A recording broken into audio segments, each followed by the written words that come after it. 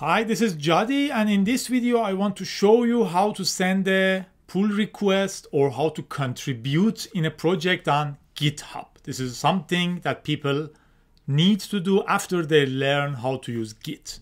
The situation is most of us learn how to use Git on our own computer, but are kind of afraid of sending pull requests because we are not sure the process. And the sending pull request is something which is added by GitHub. So it's not part of the general official Git.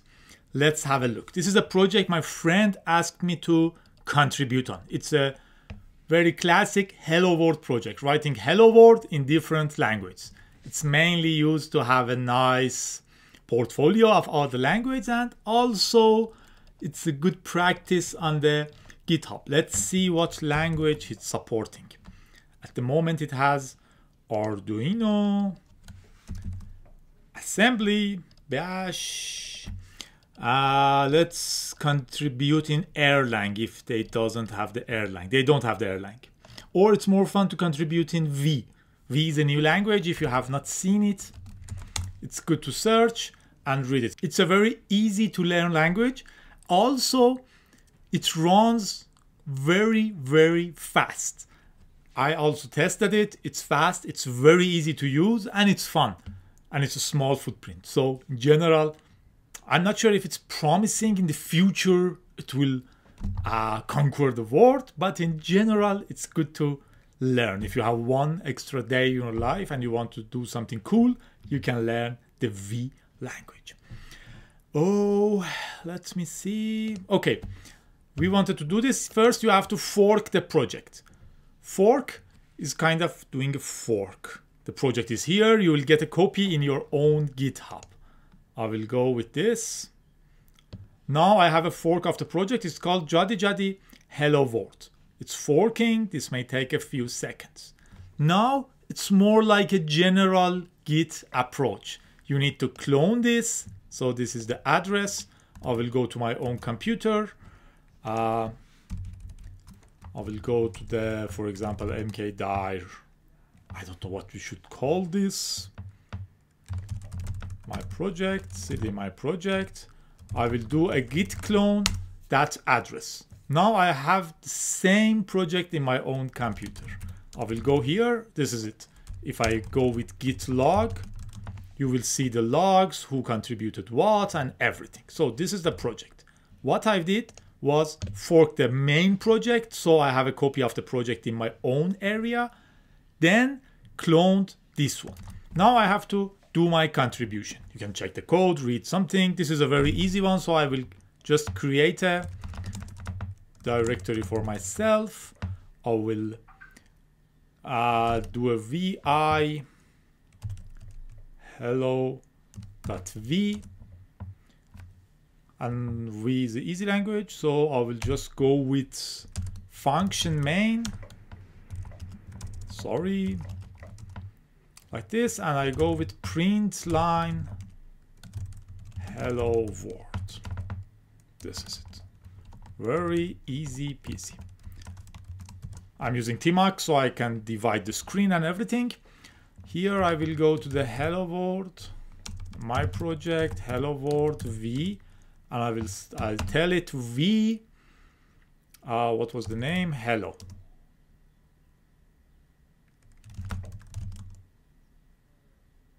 Okay, it created the hello. I can run it. Or you can just do the v run hello.v and it will run your program. Now we have this. So in the first step, I will do a git status. It says this directory is untracked. So I will tell it git add hello v. Git status. It says I'm not tracking hello swap. This is okay. I don't need that. This is enough for me. So I will tell it git commit-m added the v. Git log. Now I have this here by Jadi. If you want, you can add more fancy stuff. They had a readme, so I can go to the readme. under different language, they had this information about the language. You can add yours. So I will just yank this one. I will go under the P. So you can see it better. I will add another line and paste my line here. So that will be 3 main V.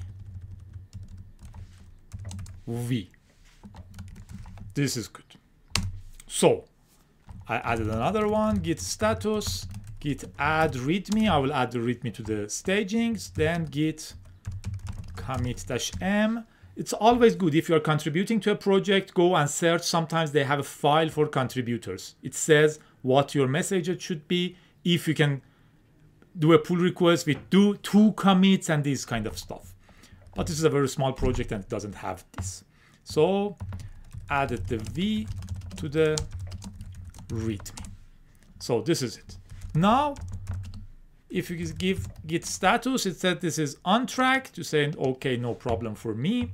Then you can say git log. You have 2 different commits. Then you can do git push.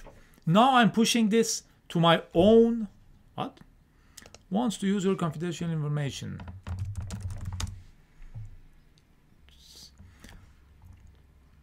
Now it is pushed.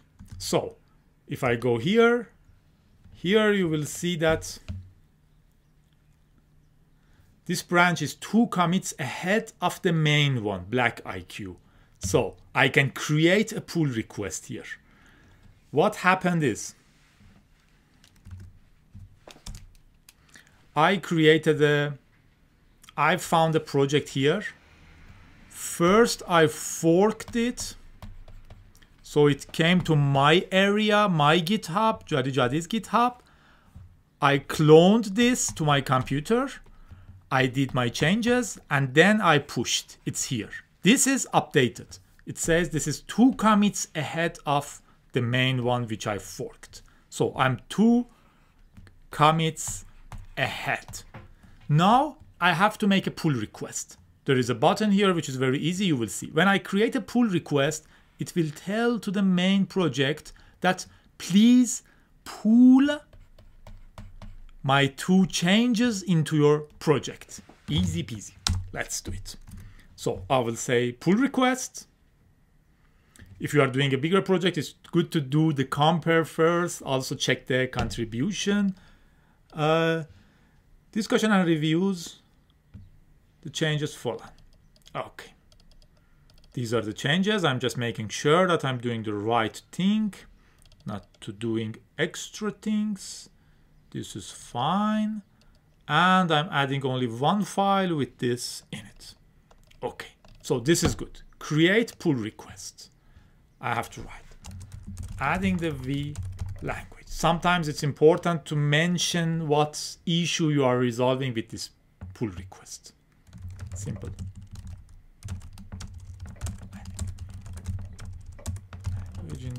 2 commits. 1 is for adding the V program.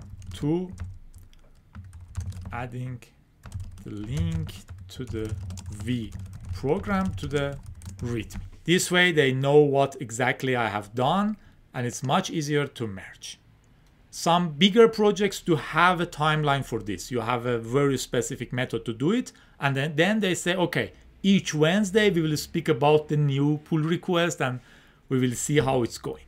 Now see, I'm in the black IQ, the main project, hello world, and it's in pull requests area. There is 1 pull request waiting, adding the V language. The project maintainer can come here and see and merge this, so it will be like a merge, where merging my commits into their own project. I have to wait and see if I see any activities there. When they want to check this, they will have a button here to merge. They can check these commits and see what commits I have added.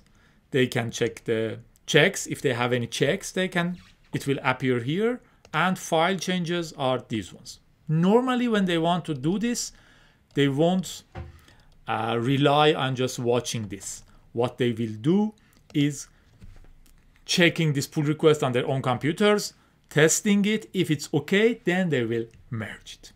Okay, so this was very easy. After this, we only need to wait and see if our pull request is added to the project or not. It's not polite to just go and ping them and say, merge this, merge this, merge this. They have lots of things to do, so we have to wait, be patient. If they ask something in bigger project, they will ask you, okay, please change this one with that one, please rebase your project, and different kind of stuff. Please change your commit message, because this will be part of history of this whole project. And it's better to learn how they are working, be part of the IRC channel, join their IRC, talk with them, see what's their concerns, how do they merge. And in bigger projects, there are lots and lots and lots of pull requests. So be patient. But this was very easy, as you saw. This was Jody. I will be glad if you subscribe and like. Will give me more courage to create more English videos. Good luck.